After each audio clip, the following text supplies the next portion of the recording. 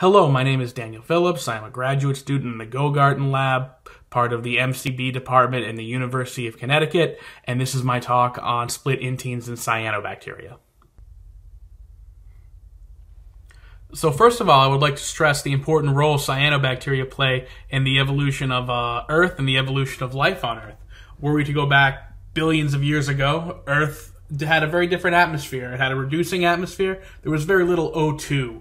That changes when we start to see cyanobacteria around 2 billion years ago, where we start to see a gradual and then rapid rise in the concentration of O2 in Earth's atmosphere until the level that it's at today, around 20%.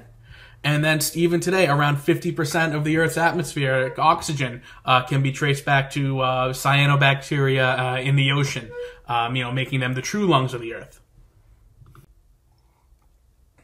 And so in trying to learn more about the evolution of cyanobacteria, I'm interested in the distribution and function of inteins within this phylum.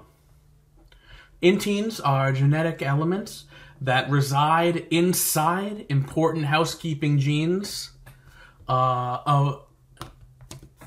the genome. So we would see in the top of this figure here, we would see in red if this is the DNA sequence, the genomic DNA, we will see the intein coding sequence sandwiched between the extine. The extine would be the host protein, or the DNA which would code for the host protein. The C and N terminal of that would be transcribed together. So now we have an RNA, an RNA molecule combining of the N-extine, the intein, and the C-extine. And then that will be translated together. So now we have this long polypeptide chain containing the extine, the host protein, and the intein. The intein will splice itself out spontaneously out of this polypeptide chain, and that will leave the mature host protein and the now excised intein.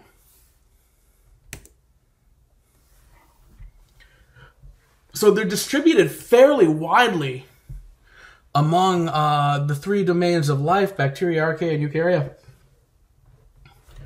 We see them pretty widespread in bacteria and archaea. In eukaryota, they are limited to fungi and protists, limited to single-celled organisms, and pretty much entirely. They do seem to exist in plastids, so chloroplasts, but they are absent from the nuclear genome of all multicellular domains of life. So there are three main types of inteins. First, we have the full-length intein. This will contain a homing endonuclease domain. So if you can imagine, this will be translated, transcribed. The intein will self-splice itself. The NSR, SCSR, N-terminal splicing region, C-terminal splicing region splice itself out, and then it can go back into the genome and look for a non-intein containing allele. If it finds one, it will cut that DNA strand, and then the host cell will repair it using the intein containing allele as a template. And this allows the intein to maintain itself in a genome, making it much more difficult to be lost. The mini intein, of course, will have lost its endonuclease containing domain if it ever had one. And so once lost from the genome, it's unable to reinsert itself back in. And then the split intein, and what I am mostly interested in, will have the N-terminal and the C-terminal located in different loci of the genome, and this could be tens of thousands of base pairs apart. So you can imagine how baroque this process is, where we have these basically non-functioning to the host cell genes that are going to be transcribed separately, translated separately, and then we have these non-functioning peptide chains that have to go through the cytoplasm until the inteins can link up, combine, excise themselves, connect the two host extines, host proteins, giving the native mature functional host protein, and then the intein.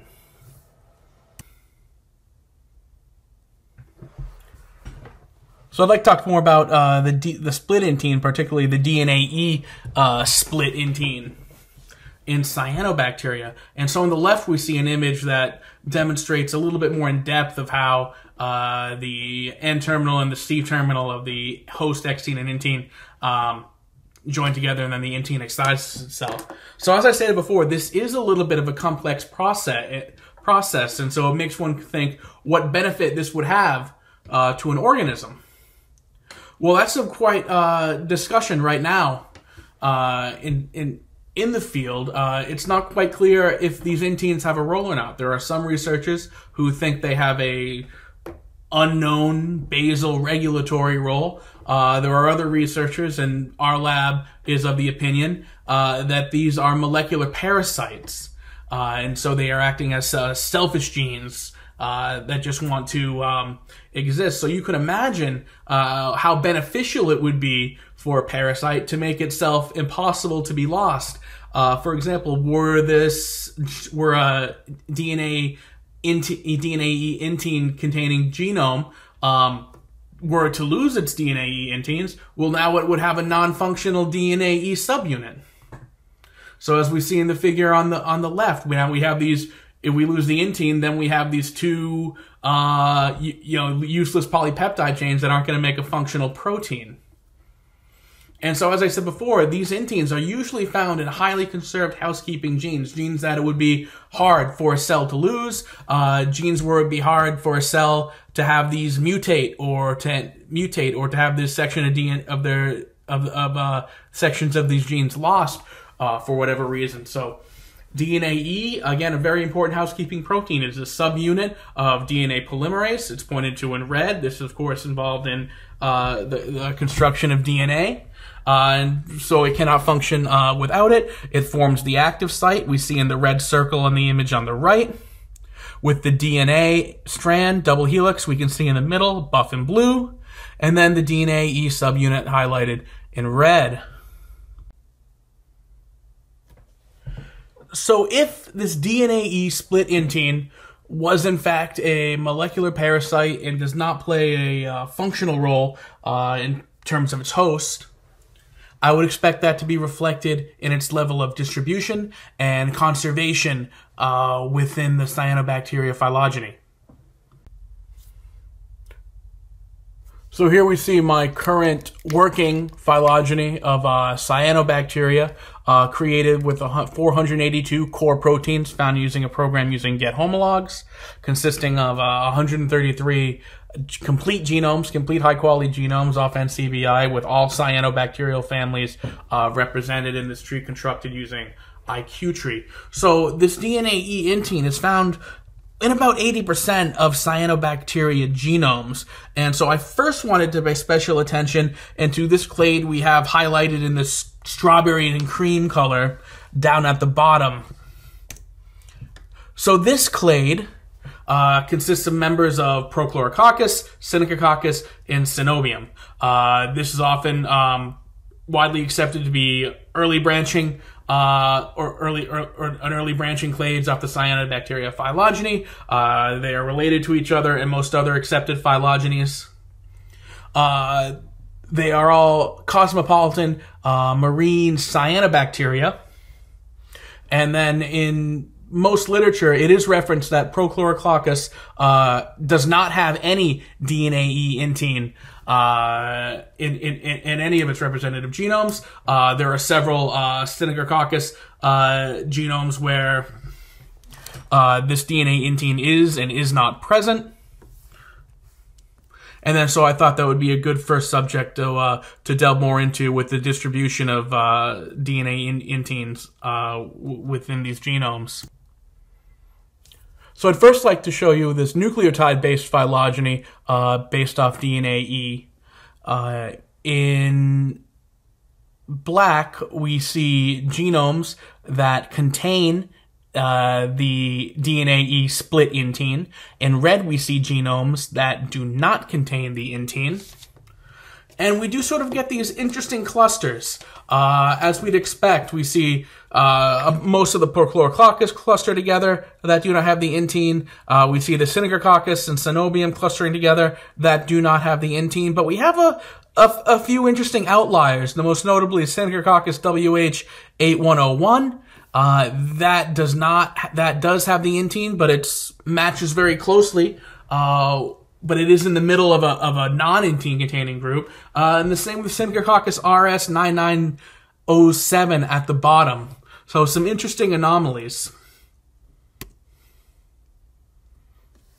And then if we look at the amino acid-based phylogeny of DNAe, so this is the expressed protein itself without the intein, just the native host protein. Again, we see genes with the intein in black, genes without the intein in red, and we see a nicer level of clustering, although it is very interesting how interspersed it gets early on, where we'll still see some Synechococcus and Prochlorococcus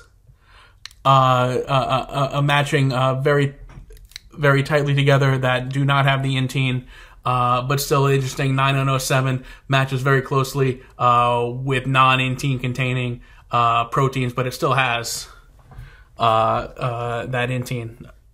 Again, top in black,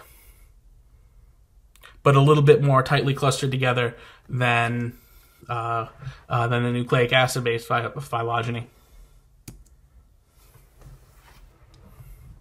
So I would like to, in the future, and I'm currently working on improving the Cyanobacteria phylogeny, I'd like to tighten down the number of homologs I'm basing that phylogeny on, removing genes that are prone to horizontal gene transfer, HGT, in order to get a tighter resolution and get higher bootstrap values for each of my branches.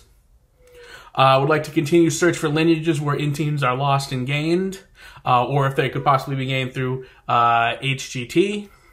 I would like to look for further lineages similar to the ones we just highlighted, where inteins are either where inteins are either present, where we have a mixture of intein containing and non-intein containing related genomes.